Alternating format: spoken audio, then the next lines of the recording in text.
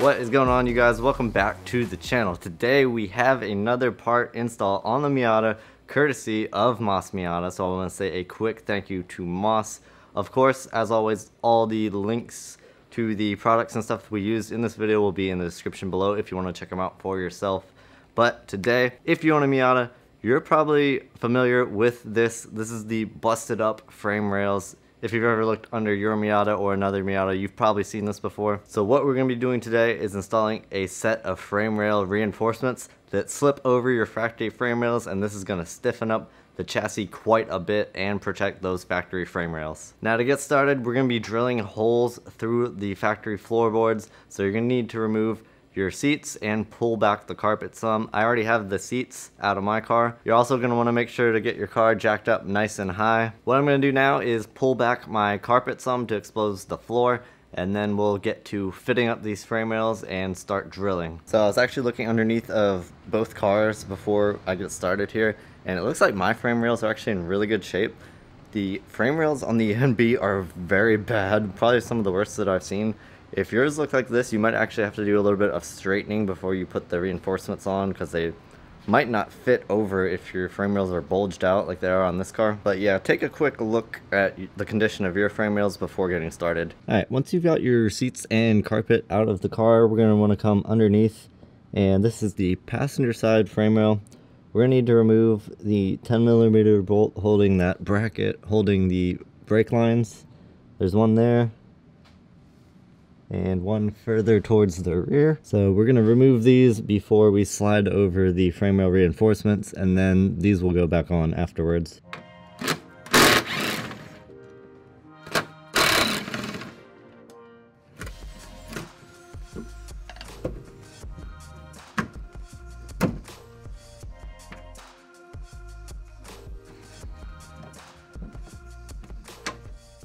I've got this driver's side frame rail fitted up.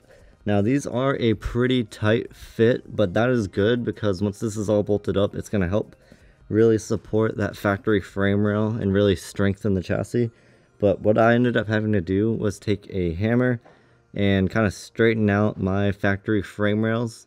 The sides were just kind of bulged out from being, I guess, bottomed out on things over the years, and it was not allowing the brace to go on. So you're probably gonna have to take a hammer to your frame rails as well. I just tapped the sides back in kind of flat, and the brace slipped right over. So I've just got a floor jack holding it up right now. This is the driver's side. This is the front of the car. You're gonna notice this little cutout. This is gonna go on the inside front edge of the frame rail. So now we're looking at the front outside edge of the frame rail. You can notice this seam here. Moss recommends having your frame rail positioned 1/4 to 3/8 inches away from this seam right here. So right now I've got about a 3/8 gap, so this is good. I'm gonna keep the floor jack under, and we're about to get ready to drill holes through this. Alright, I'm getting all my tools together to get ready to drill these holes, and I've got a center punch, so I'm just going to run through real quick and go through all the holes and center punch them just to make it a little bit easier. But this is the final size we're going to be going to. It's a 7/16.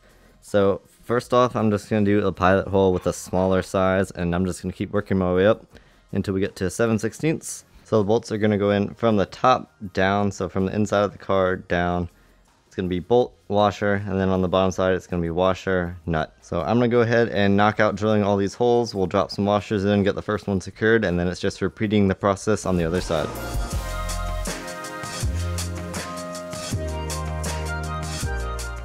Alright, I've got all the holes drilled on the first frame rail. This is probably where you're going to want to call in some help. So Eric's going to go inside the car, drop the bolts through while I go underneath and tighten them. He's also going to be up top holding the bolt with like a wrench or a ratchet while I tighten the nuts on the bottom side.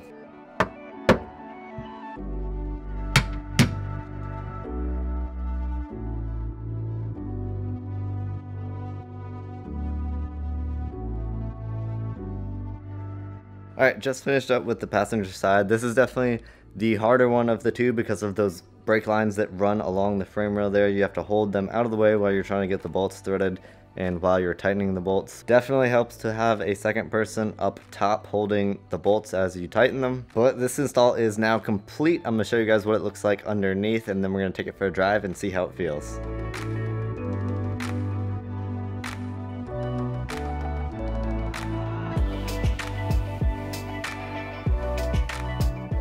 Alright, I just got the car on the ground, and I'm not gonna lie, already it feels like the door closes are a little bit more solid. It's starting to get dark, but I really want to see how this thing feels, so we're gonna go for a drive. Alright, first impressions, haven't driven a whole lot yet, but I definitely do feel a difference. It honestly feels like the car rides a lot smoother, like it takes all the bumps and everything better. A lot of times in Miatas, when you're going over bumps and things like that, you can really feel the chassis flex, like the doors and stuff. You might hear rattling, or from the top, like especially with the hardtop, I'll hear it squeak and stuff as I go over like dips and bumps in the road, especially like if I'm pulling out of an angled driveway or something like that. Usually when I pull out of my driveway, I can feel a little bit of flex and I'll hear the hardtop squeak a little bit. I had none of that pulling out of the driveway. It feels very smooth over bumps. Turn in feels very fast and strong. Definitely want to drive it a little bit more. I think I might take it out tomorrow morning before we wrap this one up. But yeah, first impressions, very good. Liking it a lot. I'm gonna go take another lap around the block before calling it a night.